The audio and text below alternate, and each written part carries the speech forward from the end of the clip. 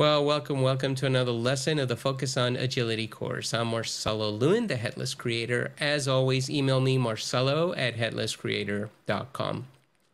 Today, my guest presenter, Joel Varty, CTO at Agility. He's been here many times, and he's back here to show us this time how to extend Agility locales with the Google Translator app. But before we get started, let's have a conversation with him.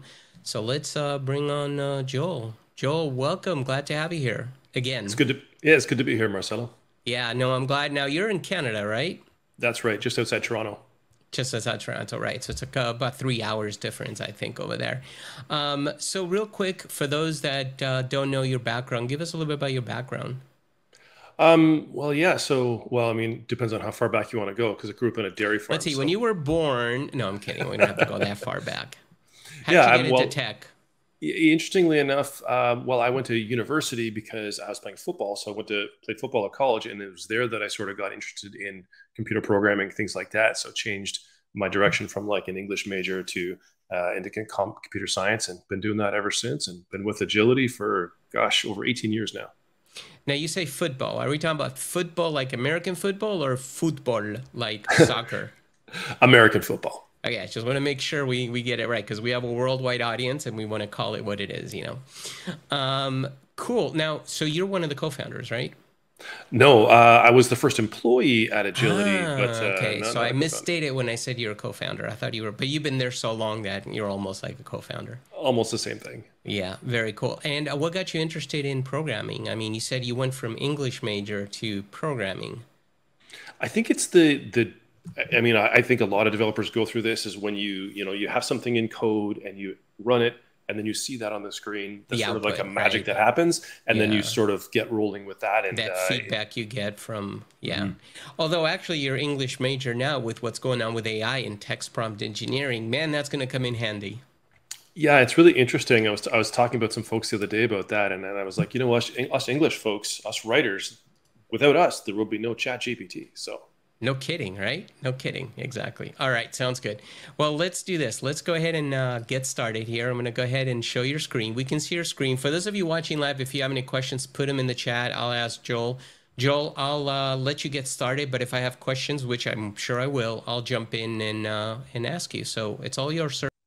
Thanks a lot, Marcelo. So what we're looking at here is the Agility UI. So Agility is a headless CMS, and the idea of apps in Agility is what we're going to be exploring with the Google Translator app today. So an app in Agility can be installed from the marketplace, and then it occupies one of the various surfaces within Agility. And looking at the Google Translator app, we're going to be adding that onto this instance of Agility so that we can easily translate into multiple locales. So if I just jump to the settings section for 1 second here, I can see that I've already got 3 locales set up. And I only speak English fluently, so we want to use Google Translate to translate into French and Spanish. And you can see that I've used standardized locale codes. They can have regional properties to them as well. So like this is for French Canada, but I've used Spanish with just the regular locale code. That's important because Google Translate needs to look at these locale codes as well to kind of help. Real quick, can you, and this is not directly related to the presentation, but can you create custom locale? So as a silly example, can I add Klingon here, let's say, as a locale? And obviously, well, you don't know, man, that may be a good locale Totally. to add. Yeah, absolutely. And lots of our customers actually do that. I don't know if anyone's created Klingon, but some folks use locales as like regions. Right. So no, we've got some customers up here in Canada where they have multiple regions that they use that they're their regions for their departments and things. As long as it has a standard part of the locale as part of it, then Google Translate can recognize that. Got it. And by the way, that's an underserved market, the Klingon market. Just keep that in mind. Yeah, for sure. Yeah, there's the next billion users. Here we go. There you go. All right, so I haven't installed the Google Translate app yet. So what I'm going to do is actually go to the apps section down here. There's a couple other places where you can install apps as well, but the easiest place to remember is under settings, apps. And you can use any trial account for free to get started on this. And you can see right now I only have one app installed, which is the Powerfields app. So I'm going to go ahead and click install, and it's going to show me all the apps in the marketplace or any private apps I may have written. So there's an SDK that you can use to actually write these apps. And all of the ones that are in the marketplace are either first-party apps or built by our partners that are curated, but they're also all open source. So as I scroll down here, you can see there's the Google Translate app. If I click into that, there's documentation here. You can see that it's written, this version is written by Agility. It is version 1.0. There is a 2.0 version planned, which I'll talk about later. Yeah, and you can actually go right to the code for that as well. So if you wanted this to work differently, you can fork this repo and work with it yourself. As long as you're familiar with React or JavaScript, you should be good to go. What I'm going to do is look at the documentation for this, because the way Google Translate works is it's actually going to use your Google Cloud account. So this is a free app, but you need to have a paid Google Cloud account for it to work with. Although I don't think I've gone through the trial limits yet. So when you jump to the documentation, it's going to take you to the Agility documentation site under apps. And there's a whole section here for Google Translate to get this started. And the idea is you're going to use Google Translate to translate a content item in Agility, but we need to set it up so that Google Cloud Translation, I'll just try and scroll here, can do that for you. So you need to go and create a Google Cloud account if you don't already have one. You're going to create a project and sort of walk through all the different steps that it tells you here to do that. I'm not going to go through every single one, and I certainly won't do this today because it does take a few minutes to do that I don't want to waste our time with. But it is fairly straightforward. You can do it for free. I don't think in setting this up for myself, I use my own Gmail account to set this up. It's pretty easy to do, to kind of go through and create the keys, download the JSON file, and then get to the point where we're at here now to install the Google Translate app. And then kind of walk through. So the rest of what's in the documentation is actually what I'm going to teach you right now. So I'll jump back to Agility. Real quick question before you move on to that. From an app perspective, I know you have a marketplace. What are apps written in? So they're written in TypeScript or JavaScript. Okay. And then also right now, I'm assuming all apps are free. They are. Yeah, they are. Any plans on having the ability to monetize if I create an app and be able to sell it through the marketplace? That's a good point. The way we've kind of seen it now is the apps are meant to sort of bring in more things to make Agility more composable, to kind of be a better composable partner. And so for a lot of the apps that are there, you need to sign up with whatever vendor that's connecting to. The other service, right? So you're already paying through that. So this is more of a connection point. But that's a good point. And we may add that sometime in the future. But at this point, everything in the marketplace is free. Then you have to sign up with whatever service it's connecting to. In this case, it's Google Cloud. Right. No, that makes a lot of sense. Okay, cool. Thanks. All right. So we're going to, on the app here, by the way, this app details screen gives you a screenshot of what's going on there. And it tells you the capabilities. So the capabilities are really what Agility apps provide in terms of like the surface that they show you. And in this case, this is a content item sidebar, and you'll see what that looks like in a second. The other surfaces could be something like a content list sidebar or the page sidebar or a few other areas like that. Lots of different surfaces, but they can also do background processing if they need to. So this app is actually written in Next.js, which allows us to do background processing as well. So I'm going to click continue, and now it's going to ask me for the configuration. And if I've forgotten about how to do all the things that we looked at in the doc site earlier, I could click on here as the additional documentation to kind of go get that. But luckily, I've got all these values in a text document here, so I can kind of copy and paste them in. So I've got my Google Cloud project ID. It asks us for a Google Cloud account email. So this is an email that gets created for that project. And we've got this private key. This is a fairly long value. And I can tell you it's going to begin with a begin statement that says begin private key, and it's going to end with an end private key and a /n. Don't ask me why Google Cloud requires that to authenticate, but it does.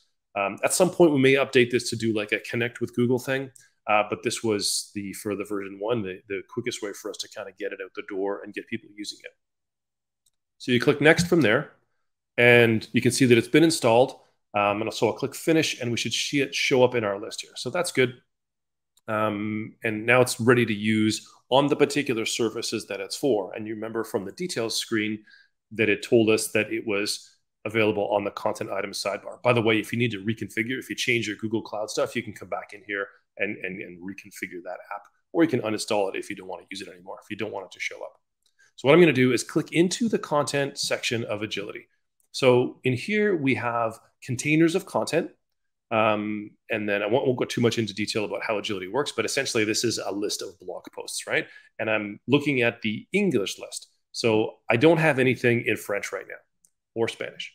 So if I click into one of these, you can see that I have the Google Translate app that shows up. Now it's not very useful to me now because I don't need to translate anything because it's already English. So it detects that, hey, everything here is already in English and we're good to go then in terms of the text fields. But if I actually switch my language now to French, and this is a basic agility feature for locales, it is going to allow me to copy the values over from English. So I'm going to initialize this French item from the English item. So it'll copy over not only all the text fields, but also all of the images and other things like that, and the date, stuff that I might not actually want to translate. And you can see that I'm on the Google Translate app over here, and it's going to allow me to translate into the current locale, which it has detected as being different. And it shows me all Real quick, sorry to interrupt you, Joel. Just to make sure, when you clicked on that, it actually makes a copy of just that entry, not all the entries, right? The entry you picked, correct? That's right. That's right. Yeah. Okay, so you can say this entry I want to translate, but these others I don't. That's right. So it's a one at a time kind of movement at this point. At this point, so I was gonna. Then my next question was: is there a way of doing, like, I want all entries to be translated to Spanish, let's say, or whatever? Version 2. Okay, but it's in the plan. Cool. It's in the plan. Yeah, currently right now, if you wanted to copy the English values over en masse over to other locales, you can export it to an Excel sheet, change the locale, and re-import it. And then import. Yeah, so you can do that, and that's how folks, when they have a big long list, that's how they work with it. Yeah. But for a one at a time translation, this is how you do it. Makes sense. Cool.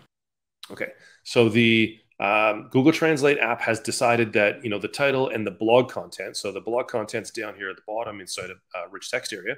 So it has detected, hey, it doesn't look like it's French. So we're going to select those. There's a hidden field called category ID, which is also a text field. I don't want to translate that because I don't want to change the category. So you might have other fields that are text fields that you don't want to translate, like maybe a product SKU, something like that. Those you can keep the same. All right. So I'm going to go ahead and click on translate, and it'll take a second the first time, but you'll see it has now done a machine learning translation of the title field and the blog content field. And you can see that it detected the save button kind of lit up over here because it noticed that, hey, we've made a change. So this didn't actually save it. So if I didn't like what it translated, I can now change that or whatever. And I could, obviously this was a machine that did that. So, if I'm a good French speaker, I should go through this and double check it.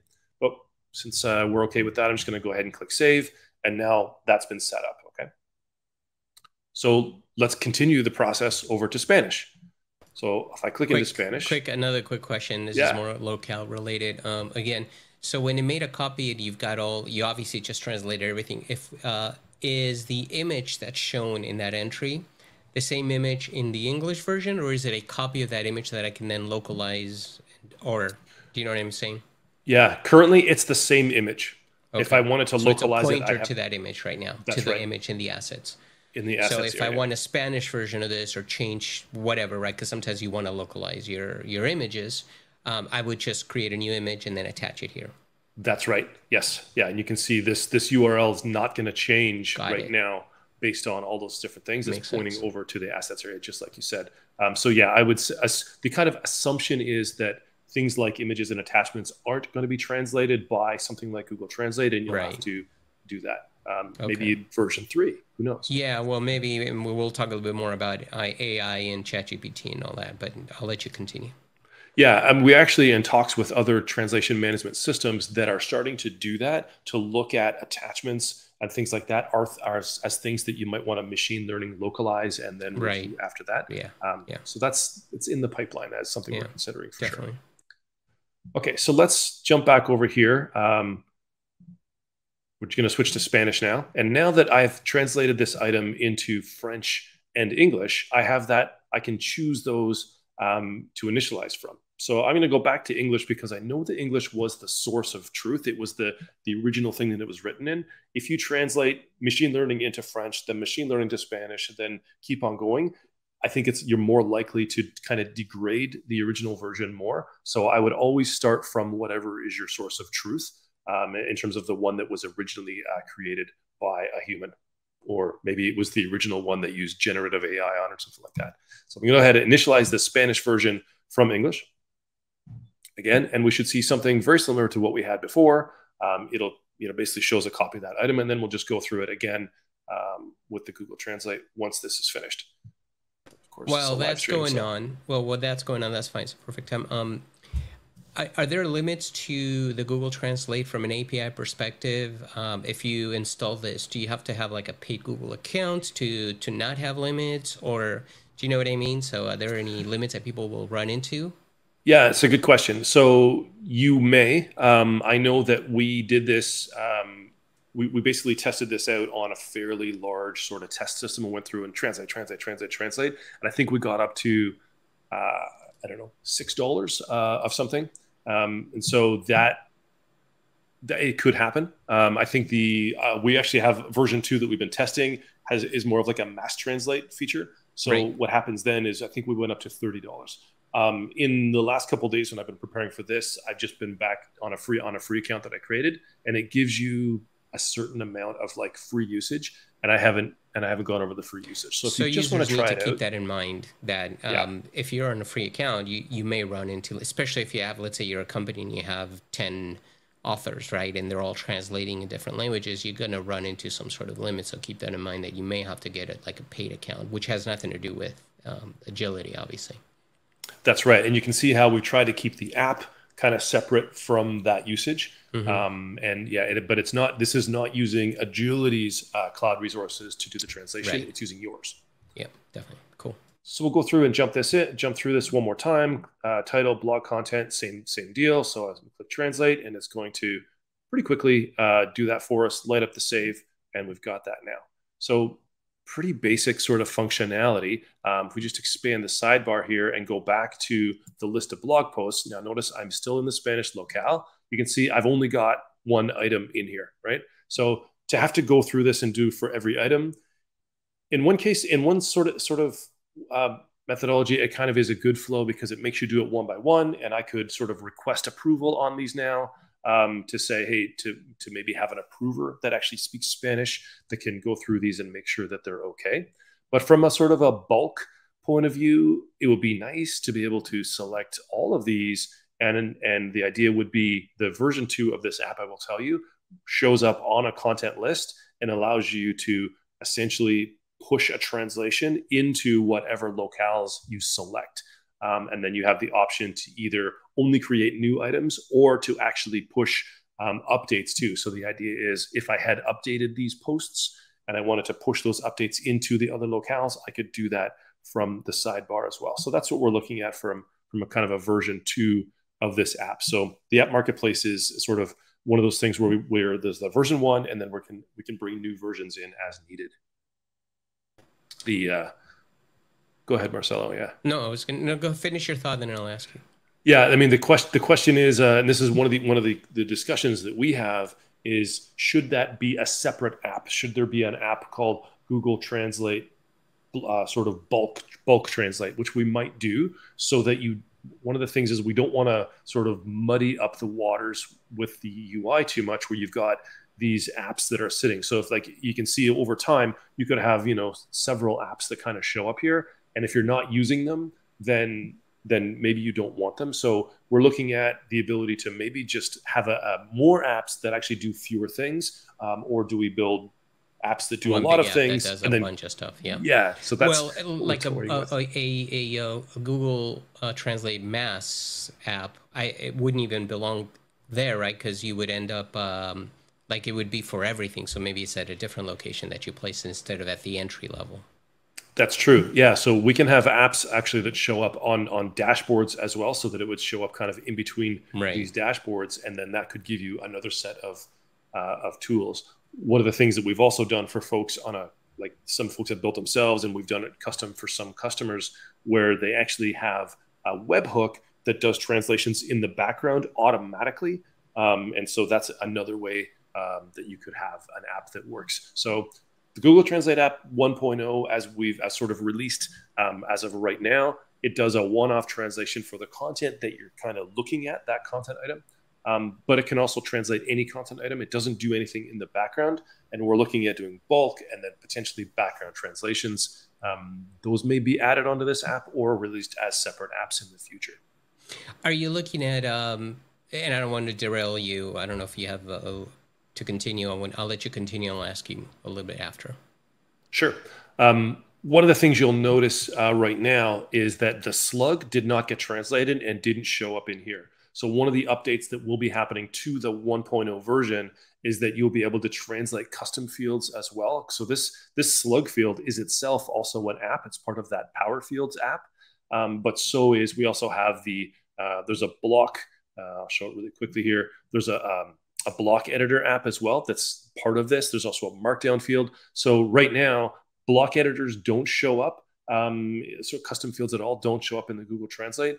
We will be enabling that for anything that stores its content in a custom item, and then we'll try to be smart about how we translate that. So a lot of custom fields store their content as JSON, so that can be tough to translate. But in terms of the slug app, it's just a piece of text. So we could, obviously you probably don't want to translate the slug, but you might have different URLs for the same item in different locales. So we want to make that available to folks to have a choice. So we'll be making an update to the 1.0, probably a 1.1 version of that, to show more fields in the options over here.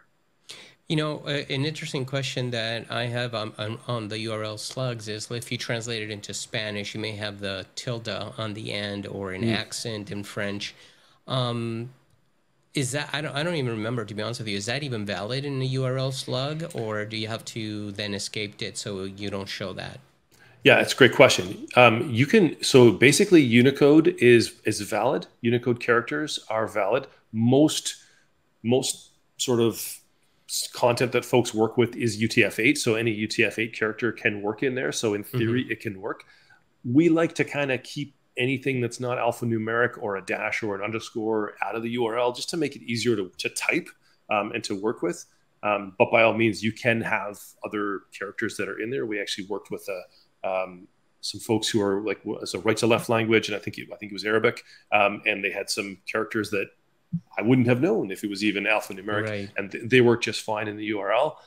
But you'll notice, sometimes you get this on like news readers where you see like strange characters that just show up in the content. So how you encode those is really important. So sometimes it depends on how the content is going to be pulled into other systems. So we're talking about locales, how you encode if you have rich text content or just content in general, whether maybe it's Unicode, maybe it's UTF-8, you get into like those character sets. That starts to come into play. You have double byte characters like traditional Japanese, and oh my gosh, it just gets it gets more complex tricky as you move forward. The other question is, if you have a limit, let's say 200 characters in a field, then you use the Google Translate, and sometimes in a different language it may be many more words, right? And it goes over that limit. What happens? Do you truncate, or? Yeah, it just gets truncated, and that's where the necessity of having a human kind of look at that might be a good idea in that case, to have some kind of warning, actually, which is a good idea. That's good feedback, Marcelo. No problem. I'll take 10%. The other way is, do you guys have any plans with ChatGPT? Because you could say translate and keep it to X number of characters, and I think ChatGPT may end up doing that. Well, what we're looking at is probably a ChatGPT app itself to help do things like that. Would that work in conjunction with Google Translate? Potentially. But it would probably sit on its own to allow you to, have to basically work on the fields that you're looking at in a similar fashion to this, to do things like, well, maybe I have a long blog post and I need to generate an excerpt, or maybe I have, a title and a category, and hey, I want you to just write me a blog post for it, which is what some people like to do, and that can get you started on helping you write. Yeah, definitely. Cool. So I think that that kind of brings into question, well, what's the role of a CMS? Is the CMS there to help you generate content, to help you, I just think, to me, a CMS should help you work with your content however best works for you. And so that's why I think that, I believe something like generative AI would work really well, similar to how a Translate works as an app that you can decide how to install. And then if you want to use a different, like for instance, there's lots of translation services out there. You could very easily jump in, check out how we built this in the GitHub repo, and build your own app and that adjust uses, it to your own translating services that Yep. you already may be paying. Absolutely. Yeah, cool, excellent. I'll let you finish, or Yeah, there was, sorry, just one other thing is, No, like, I no, think not at all. that brings us into the idea of feedback. I think that we really want to hear from folks in terms of, like, what is, does this, just between you and I, Marcelo, like, in our conversation, you came up with, well, what does it do in this case? What does it do in that case? I think that's one of the biggest things about CMS in general, is that when you're working with content, there's so many variables and so many ways that it can work, that we really want to hear about that from our customers as part of our, like, the feedback loop that we have with folks. So we really want to hear from folks about how they want to use things and whatever. And that's why, just sort of, if you do have questions or comments or suggestions, we're really interested to hear that. This app was built based on customer feedback and saying, hey, we would love to have a Google Translate app. It was built for a couple of customers, but that's not going to work for everyone necessarily. So we'd love the feedback from more folks to say, well, if it did this or that, that would be really useful. And the feedback can go to your email right there? You can go to my email. You can reach out to us on Twitter at Agility CMS. Lots of different ways to connect with us. Yeah, totally. If they want to connect with you besides your email, any other? I'm on I guess do we call it X now? I'm on Twitter. It's actually called X, formerly known as Twitter. It's almost like the artist formerly Prince, the artist. Yeah, exactly. Well, I'm still known on X and Twitter at Joel Vardy, and love to. I think my DMs are as open as I can get them, and but love to connect with folks there. Awesome. Joel, thank you so much. It's been a pleasure, like always. You always do a great job. Great job on the UI. It looks great. So I appreciate it. That. Yep. Thanks for being here. And thanks to the rest of you for being here. I hope you enjoyed this episode. And as always, if you want to get a hold of me, just email me, marcelo@headlesscreator.com. So we will see you on the next one. Cheers.